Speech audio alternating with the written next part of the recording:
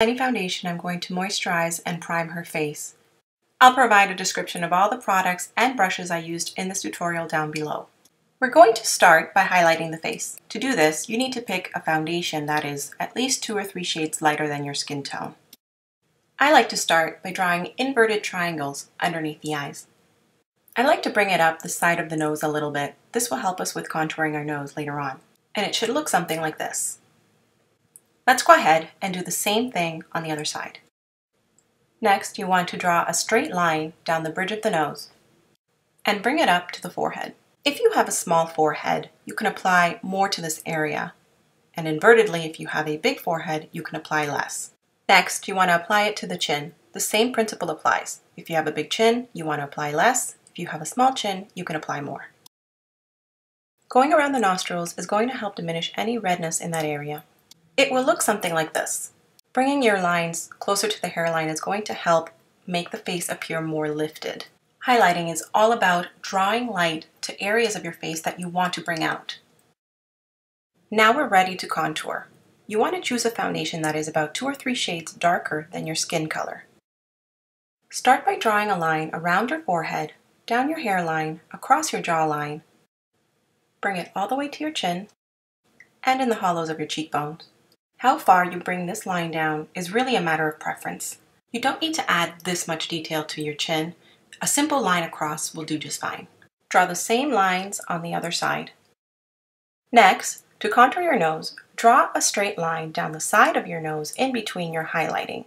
Don't forget to bring that down the tip of your nose. Bringing the line down underneath your brow bone is going to help mimic the natural shadows of your face. Repeat on the other side. Contouring does the opposite of highlighting. It brings shadows to the areas where you apply it, and that's what makes it appear smaller and more defined. I like to add a line across the tip of the nose. This gives it dimension and it appears more natural when it's blended out. I know it's a little lopsided and I'm sorry, I was trying to apply the makeup on an angle and not face forward so I wouldn't get in front of the camera. But that's okay. If it's not perfect, don't worry. Once you blend it, it's all going to come together.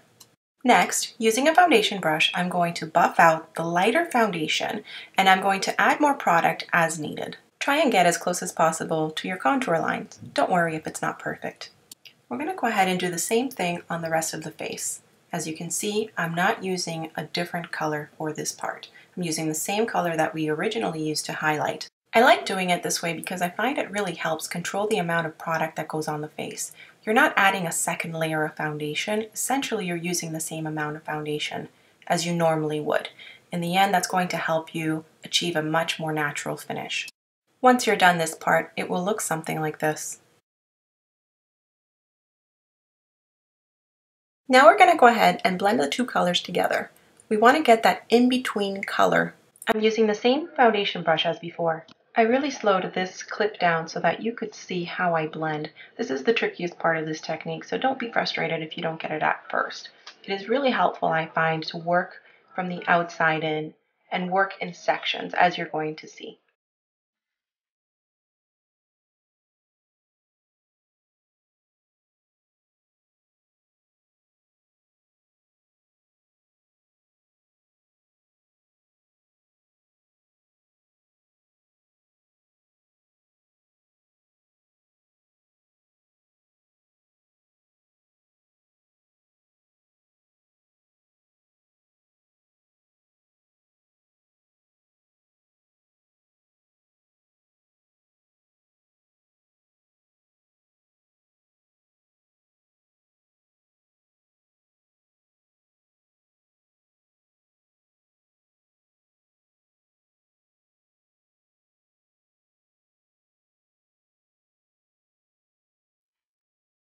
Okay, so next I'm going to take my Anastasia contour kit and using this color here, Vanilla, I'm going to set underneath her eyes and all of the other areas where we highlighted in the beginning. Doing this step helps make your makeup last longer throughout the day.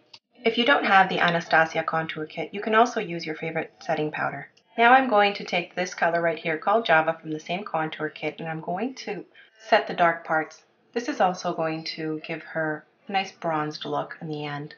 Next, I'm using a smaller blending brush and using this color here, Fawn.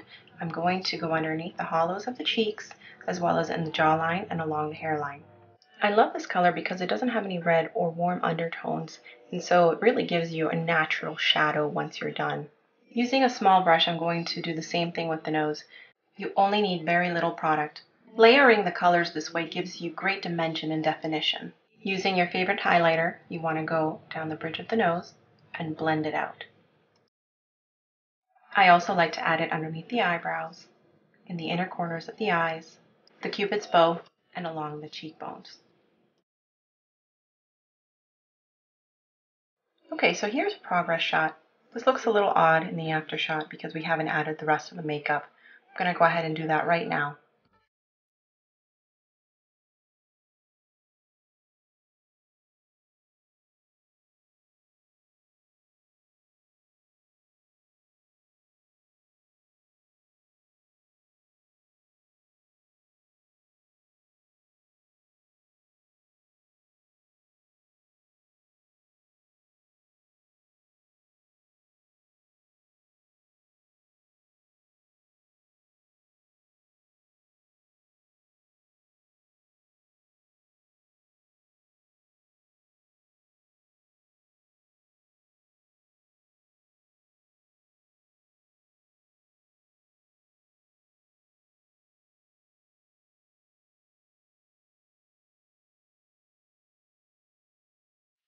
And that's all, folks.